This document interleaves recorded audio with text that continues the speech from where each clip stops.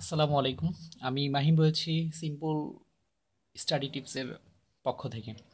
আমাদের আজকের আলোচনা হচ্ছে ম্যাথের এমন একটি অঙ্ক, যে অঙ্কটা হচ্ছে আপনার সবসময়ই থাকে এবং আমরা যারা চাকরি পরীক্ষা নিয়মিত দিই তারা প্রায় এই ম্যাথগুলোর সাথে পরিচিত, যে নৌকা এবং স্রোতের অঙ্ক। তো এই নৌকা বা স্রোতের অঙ্ক করার ক্ষেত্রে অনেকেই খুব বেগ পেতে হয় এই কারণে যে কেউ হয়তো বা সূত্র দু একটা মুখস্থ করে, কিন্তু অঙ্কটা আসলে কি করে করতে হয় সেটা তারা হয়তো বা ভালো করে বুঝে উঠতে পারে না।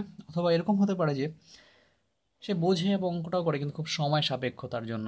সো এই সমস্যার সমাধান করার জন্য আজকে আমরা চেষ্টা করব কিভাবে সমস্যাটা সমাধান করা যায়। আসুন দেখি নৌকা ও স্রোত সংক্রান্ত সমস্যা কিভাবে কি করা যায়। প্রথমে সূত্রের ঘটনা। 1 নম্বর সূত্রের কথা যদি আমরা বলে থাকি, তাহলে সূত্র নাম্বার 1 হচ্ছে আমার জন্য, যদি আমার পরীক্ষার সময় আমার প্রশ্নের মধ্যে স্রোতের অনুকূলে এবং হচ্ছে আপনার স্রোতের প্রতিকূলে নৌকার বেগ দেওয়া থাকে। স্রোতের অনুকূলে এবং হচ্ছে আপনার স্রোতের প্রতিকূলে যদি নৌকার বেগটা দেওয়া থাকে, সেক্ষেত্রে কি করে আমি আসলে আমার নৌকার গতিবেগটা, অরিজিনাল গতিবেগটা বের করব।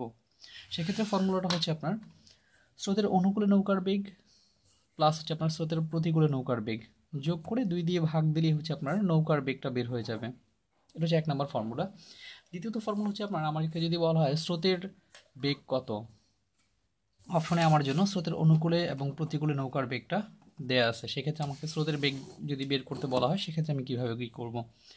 সিম্পল, ওই উপরের মতো করেই স্রোতের অনুকূলে নৌকার বেগ লিখব, মাইনাস হচ্ছে আপনার স্রোতের প্রতিকূলে নৌকার বেগ হোল ডিভাইডেড বাই 2। তো একত্রে মানে এভাবে করতে পারলে আমি আমার স্রোতের বেগটাকে পেয়ে যাব। এটা হচ্ছে সূত্র, সিম্পলি এটা হচ্ছে সূত্র, যে এইভাবে করলে আপনি আপনার অপশনে যদি পুরো প্রশ্নের মধ্যে যদি আপনার অনুকূলে নৌকার বেগ, প্রতিকূলে নৌকার বেগ যদি দেওয়া থাকে, সেক্ষেত্রে আপনি স্রোতের বেগ অথবা আপনার নৌকার বেগটা বের করতে পারবেন। আরেকটা উপায় হচ্ছে আপনার ঐকিক নিয়ম করা। আমরা যে ঐকিক নিয়মের সাথে আমরা অনেকেই পরিচিত, ছোটোবেলায় করছি, ইউনিটারি মেথড। সো এই ঐকিক নিয়মেও কীভাবে ম্যাথটাকে খুব সহজে বুঝে বুঝে করা যায়, আমরা এটাও আলোচনা করব। প্রথমে দেখি সূত্র দিয়ে কীভাবে অঙ্ক সমাধান করা যায়।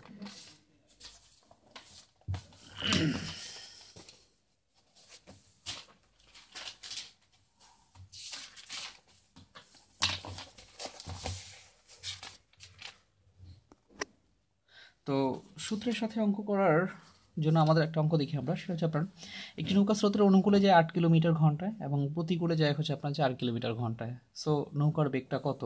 সিম্পলি একটু আগে আমরা যে ফর্মুলাটা শিখলাম, সূত্রটা শিখলাম, স্রোতের অনুকূলের নৌকার বেগ প্লাস হচ্ছে স্রোতের প্রতিকূল নৌকার বেগ হোল ডিভাইড বাই 2 বের করলেই হচ্ছে আমার নৌকার বেগটা বের হয়ে যাবে। সো ঠিক একইভাবে আমি যদি এটাকে ধরি আপনার অনুকূলে নৌকার বেগ আমি এখানে একটু লিখে রাখছিলাম অবশ্য আপনাদের জন্য। নৌকার বেগ x plus Y whole divided by 2।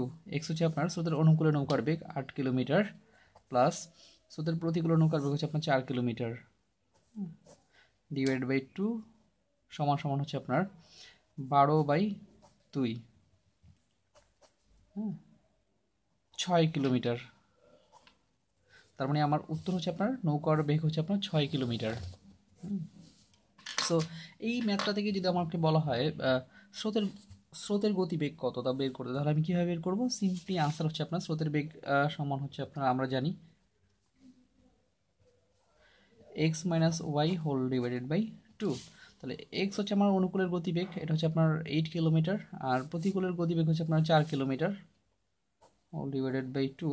তার মানে হচ্ছে আপনার 4 ডিভাইডেড বাই 2 সমান হচ্ছে আপনার 2। দ্যাট মিনস স্রোতের প্রতিকূলে গতিবেগ হচ্ছে আপনার 2 কিলোমিটার। সো এই হচ্ছে আমাদের সূত্রের সাহায্যে অঙ্ক। তো সূত্র ছাড়া কিভাবে আসলে ইউনিটারি মেথড দিয়ে আপনার অঙ্কটা করা যায় পরীক্ষার সময়, সামও যদি আপনার সূত্রটা ভুলে যান, সেক্ষেত্রে আপনি কীভাবে করবেন সেটারও একটা উপায় আছে। ওইটাই মূলত আমরা এখন দেখবো, এবং কি এটাই যদি আপনি আয়ত্ত করতে পারেন তাহলে আপনার জন্য খুবই খুবই উপকার হবে। কারণ পরীক্ষার সময় আসলে হাজারো সূত্রের মাঝখানে কোন সূত্রটা আপনি মনে করবেন বা কোন সূত্রটা অ্যাপ্লাই করবেন, এটা আসলে একটু মনে রাখা কঠিন। তো আসি আমরা ঐকিক নিয়মের অঙ্কটা। দেখুন, আমরা ঐকিক নিয়ম করার সময় এটা বলি যে নৌকার বেগের সাথে যদি আমরা স্রোতের বেগটা যোগ করি, নৌকার বেগের সাথে যদি আমরা স্রোতের বেগটা যোগ করি, অর্থাৎ নৌকার নিজস্ব একটা বেগ আছে, সাথে স্রোতের একটা বেগ আছে, এই দুইটা বেগকে যদি আমরা একসাথে যোগ করি, তাহলে হচ্ছে অনুকূলের গতিবেগ পেয়ে যাব।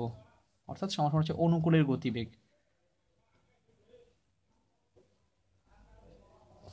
অনুকূলের গতিবেগ। সো আবার একই অবস্থা যে নৌকার বেগের সাথে যদি আমরা স্রোতের বেগটাকে বাদ দিই, নৌকার বেগের থেকে যদি আমরা স্রোতের বেগটাকে বাদ দিই তাহলে হচ্ছে আমরা প্রতিকূলের গতিবেগ পেয়ে যাব। প্রতিকূলের গতিবেগ পেয়ে যাব। তো এখন প্রশ্ন হচ্ছে কি আপনার তাহলে করবো কীভাবে আসলে, এটা আমরা জানলাম। আপনি এখন খুব সিম্পল ক্যালকুলেশন, এটা প্লাস এটা এটা মাইনাস এটা প্লাস, তা আপনি স্রোতের বেগ কেটে দেন। এখানে স্রোতের বেগ একটা, এখানে স্রোতের বেগ একটা, দ্যাট মিনস হচ্ছে আপনার টু নৌকার বেগ, দুঃখিত স্রোতের বেগ হবে না, নৌকার বেগ হবে। যোগ করলে এখানে 8 আর 4 হচ্ছে আপনার 12 কিলোমিটার। তাহলে আমি যদি আমার নর্মাল এই নৌকার বেগটা এখানে রাখলাম, লিখে এই দুইটাকে এই পাশে গুণ অবস্থা আছে, এটা এই পাশে নিয়ে আসলে ভাগ হয়ে যাবে,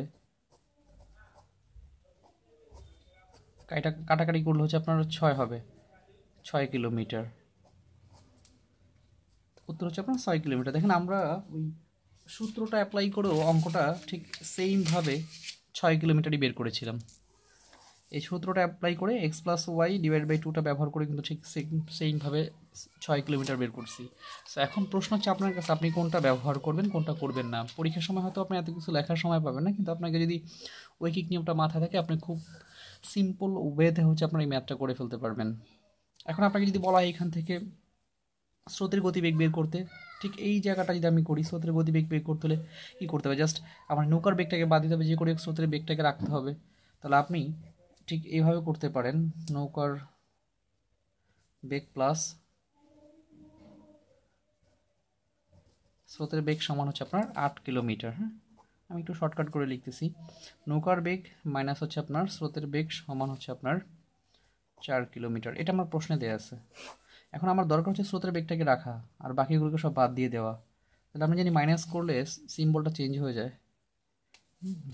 তাহলে আমি দুঃখিত, এই নৌকার বেগ কাটা যাবে, থাকবে হচ্ছে আপনার 2 ইন্টু স্রোতের স্রোতের বেগ, দুইটা স্রোতের বেগ আর কি, সমান হচ্ছে আপনার 8 থেকে 4 বাদ দিলে 4 কিলোমিটার। অতএব যদি আমি শুধু স্রোতের বেগ রাখি, এই দুইটাকে যদি আমি এখান থেকে গুণ অবস্থা থেকে একাশে নিয়ে আসি তাহলে হচ্ছে আপনার ভাগ হয়ে যাবে 2 কিলোমিটার।